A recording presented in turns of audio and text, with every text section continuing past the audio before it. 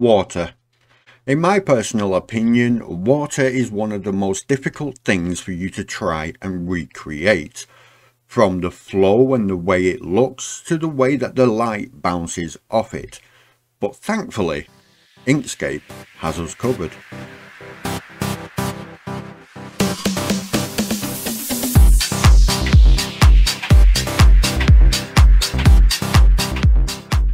Hello my friends, Rob here from Button Press Graphics, back again with another Inkscape tutorial, and today I'm going to be showing you how you can create the ripple effect within Inkscape. So without further ado, let's get started. Now, as you can see on my screen, I have downloaded an image from pexels.com, and it is just this mountain range with the water from a lake being reflective, so we can see the silhouette of the mountain in the reflection of the water. I think it is an absolutely beautiful image, but I'm going to add some text. So when you first start and you have the image as the background that you want, I'm going to come to my text tool on the left hand side, give that a click, and now I'm going to click anywhere just so I can get the cursor up, and I'm going to start typing. Now we have our text. Of course it is kind of blending in, so I'm going to make it white like so, and I'm going to also increase the size so it's quite big. And with it increased, I am just going to put this right on the horizon. So as you can see, this flat line where you can no longer see any more of the lake, that's where I'm going, right there. And now I'm going to change the text as well, because I want a different font. I don't think that is quite thick enough. So I'm going to come to the right hand side, and I'm going to open my text editor by clicking on this letter T right here. With that done, this will bring up your text editor. Now yours might look a little bit different to mine because I'm running on the 1.4 beta. So these are all my text fonts. If you are running on a previous version, what you may find is you will have two columns, one with the text name, and once you've selected it, you can select the style on the right hand side, whether it is italic or bold. Now personally, I love the Play font, so I'm going to use Play, but I'm going to make it bold, and as you can see, this is a lot better, a lot closer to what I'm looking to create. Now, in order to get this ripple effect that we want, we are going to need to duplicate this text. But before we do that, I want to convert it to a path. Now, you don't have to convert it to a path if you don't want. It will still work technically, but I just prefer to do it as a rule of thumb. So we're going to go path, object to path. Alternatively, you can press Ctrl, Shift and C in order to do the same thing. Now, as you can see in the bottom, it is no longer a text object, it is a path object. So now that we have our path, we are going to duplicate it.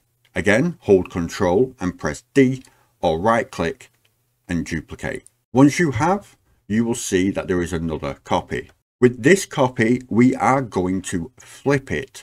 So in order to flip it and have it mirrored, we need to come up to the top properties toolbar right here, and this object flip vertical needs to be pressed. And just like that, we now have it flipped. Now I am just going to click and drag this down while holding Ctrl to lock it vertically until it snaps onto this point. Now, if you haven't got snapping enabled, you can find the snapping tool up in the top right corner right here. Make sure that's enabled, and then when you drag this down, it will already snap perfectly into place.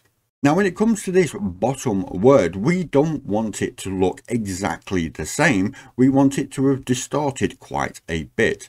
So what I'm going to do is just bring this up a little bit, and then I am just going to add a gradient to this. Now the gradient isn't really needed, but I think it gives a really cool effect.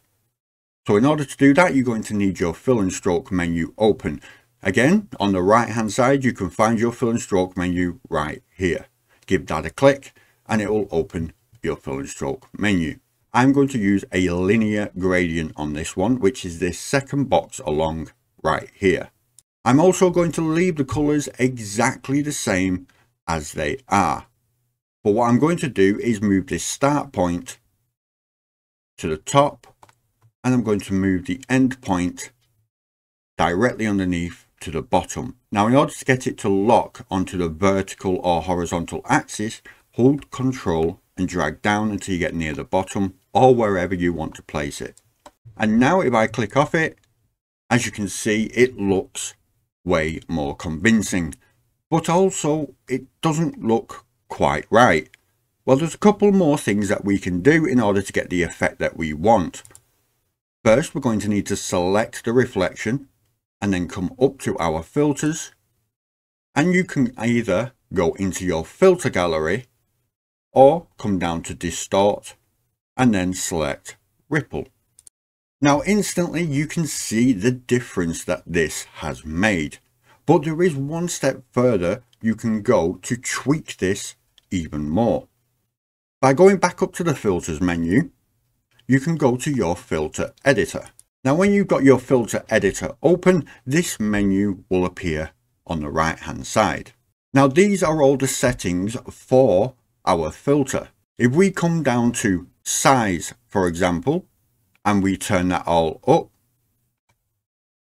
if I zoom in just a bit, you can see that it has made way more detail. So it looks more pixelated. This is how you're going to tweak all the different areas and get them to look exactly how you want, just by controlling these sliders. Now my suggestion is to play around with these. You can change the type as well. As you can see, this has a much lesser effect than having turbulence on. And there will be different modes and different types of options that you can change for every single filter that you apply. But this one, I want to go with displacement map. Now the displacement is how much it's going to vary when it comes to each of the jagged edges. So if we increase it, as you can see, it gets very, very obscure.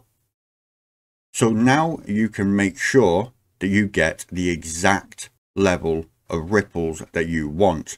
Now this water in my picture is not very wavy. It's kind of still. You can just see a few of the ripples around here. So what I'm going to do with that is I'm going to make sure that these ripples are also fairly small. I don't want them to be too big. And there you have it. You now have your ripple effect. There is one extra thing that you can also do. If you like, you can select the ripple effect and you can add a blend mode. As you can see, I'm in my fill and stroke menu. I will come down to the bottom where it says blend mode. And I like to use things like overlay. Let's see how that looks. And there you go. I think that looks pretty much perfect.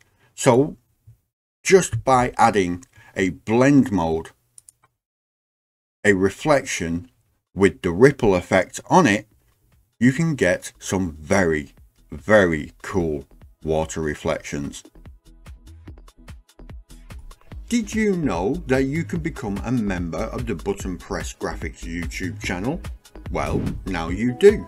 You will get a lot of added benefits and you will directly support the channel, enabling me to make much better content in the future. Also, you can send in your artwork into the Creative Corner. This is a regular section where I will showcase your work in a future video. But for now, thank you so much for watching. I really do appreciate it. I'm going to bid you all a fond farewell and I will see you next time.